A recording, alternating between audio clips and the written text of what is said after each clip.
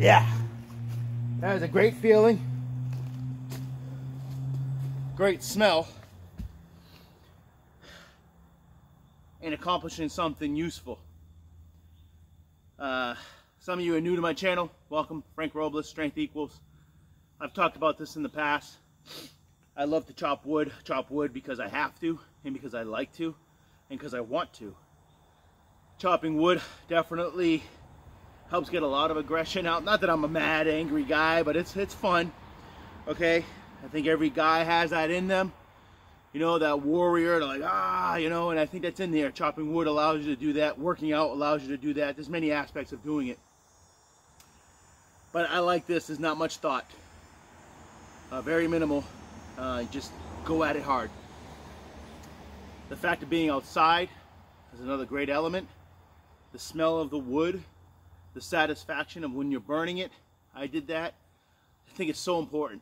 So important, not only just for humans, women too, but men. Men need this. You see many videos on how to increase testosterone, eat this for that, this. Those things are all true, but doing things like this, getting out into nature, doing things that are a little aggressive.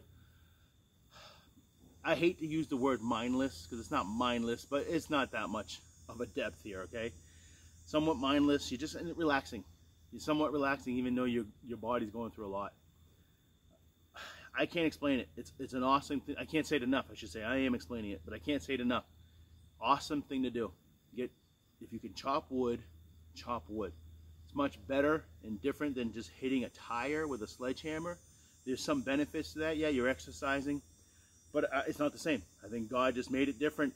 The satisfaction of chopping wood, the satisfaction of hearing that noise, the satisfaction of burning it later on. Okay, all of that, it's different. I think all of this stuff, scratch that. I know this stuff helps you raise your testosterone, help you feel more confident about yourself, okay? That's just the inner strength. And of course, it's building strength, okay? I always say strong mind, okay, strong body, strong heart too. Not just cardiovascular wise, I mean having a good spiritual heart. All of those things create a balanced human being. And a balanced human being has good hormones. Okay, so if you can chop wood. So let's talk about this. Some of you can't. Maybe you live in the city. You don't have this luxury, okay? I guess hitting a tire is your next best option if you can. Something physical. But the biggest thing I always try to advocate with this is being outside, being in nature, doing things that are a little scary. I've talked about this. Doing things that are a little aggressive, things that are,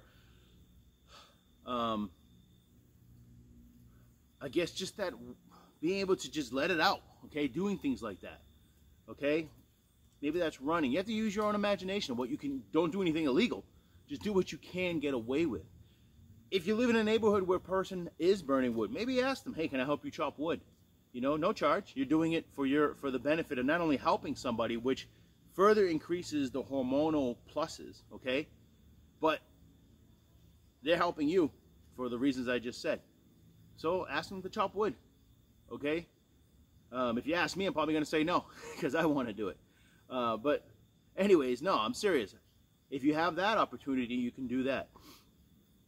You got to find ways to live more, I hate to use the word, but it's because it's overused, but more primal, more out, I guess more natural. Get off our phones, get off our couches, get off the TV, even get out of the machines in the workout world, you know, whether it even be free weights. Start using your imagination on how to be aggressive and how to use your muscles, okay?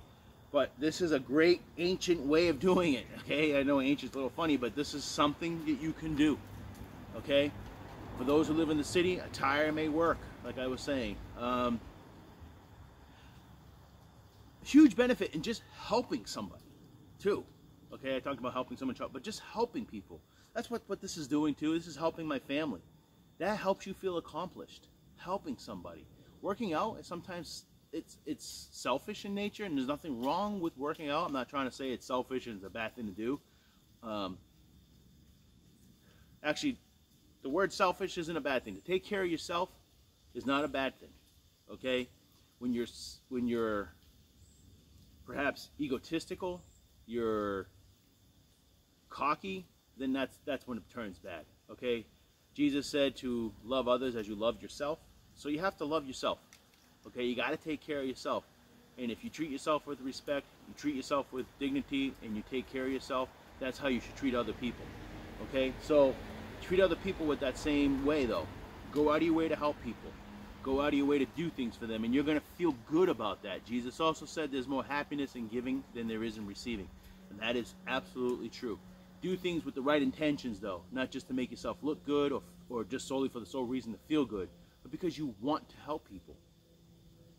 You'll feel good. Again, that hormonal balance, whether you're a man or a woman. You know, people talk about testosterone, always just think men and think, oh yeah, aggressive. You need good hormonal balance. And these are, I hate to call them secrets because they're there. The scriptures, the Bible, lessons in life have always been there in how to achieve that. Okay, but anyways, hard work, using whatever you can with your hands, put them to work and work hard. All right, as always, thanks for watching. Frank Robles, Strength Equals. Any questions, comments, please leave them.